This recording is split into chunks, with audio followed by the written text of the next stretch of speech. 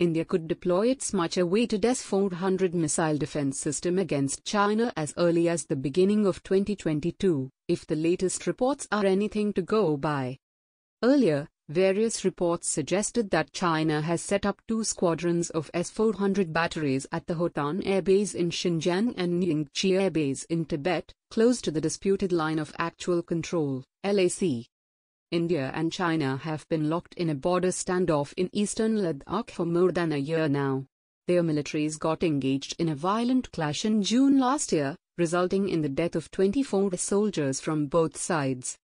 Russian firm Almaz Antey Corporation has reiterated that deliveries of the S-400 missile systems would begin from the end of this year. Mikhail Podyasnikov, Deputy Director General of the state-owned company, was quoted as saying, he said the COVID-19 pandemic has not affected the work.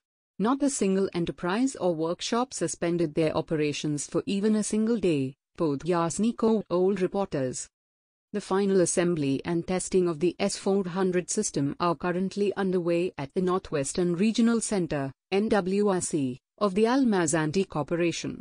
It is believed that each of the systems is being tested in a variety of climates, such as heat and cold, moisture and dust, along with different ranges of air pressure and elevations. In order to prepare for the effective use of the systems once delivered, a group of Indian military specialists was sent to Russia earlier this year, The Hindu had reported.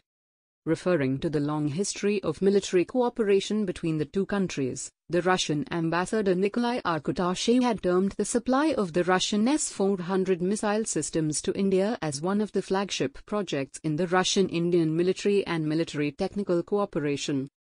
It seems that the training of the Indian military personnel is progressing smoothly, as Podyasnikov said. The Indian officers have experience dealing with Russian equipment and therefore, they mastered new equipment during the training program quite easily.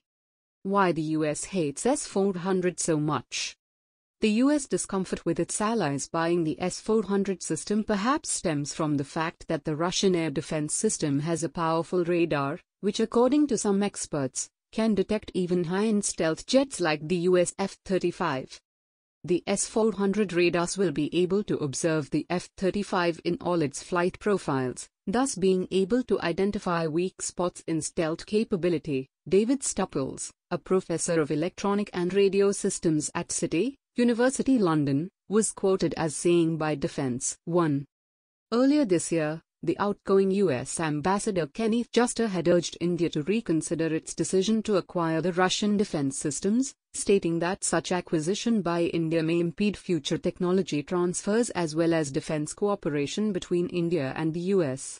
During his visit to India in March this year, US Defense Secretary Lloyd Austin had also discussed the acquisition of the Russian S-400 systems, reported Reuters. We certainly urge all our allies, our partners to move away from Russian equipment, and really avoid any kind of acquisitions that would trigger sanctions on our behalf, had said. At the time, he had also stated that since no S-400 systems have been delivered to India yet, any discussions on sanctions had not been initiated. The US relation with its NATO ally Turkey has been strained since the latter had gone ahead with its decision to acquire the S-400 systems despite US objections. The US had urged its allies to boycott the use of the Russian missile system, highlighting it as a threat to NATO defense systems. In 2019, Turkey received its first 4 S-400 batteries, which led the US to exclude the country from its F-35 fighter jet program. Further, Turkey's military procurement was also reduced through a sanction on export licenses. The Qatar prevents American companies from entering into any business deals with the countries facing US sanctions.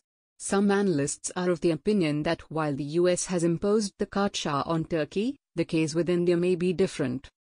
According to an earlier report by the Asian Times, Turkey is a NATO ally and its acquisition of the Russian system may threaten the NATO defense systems. Further, Turkey has been predominantly a buyer of US armaments over the years. On the other hand, New Delhi and Moscow are traditional defense partners and India acquires about 60% of its arms from Russia. With regard to the US warnings, India maintained that the S-400 deal was its sovereign decision based on the entire spectrum of security challenges facing the country.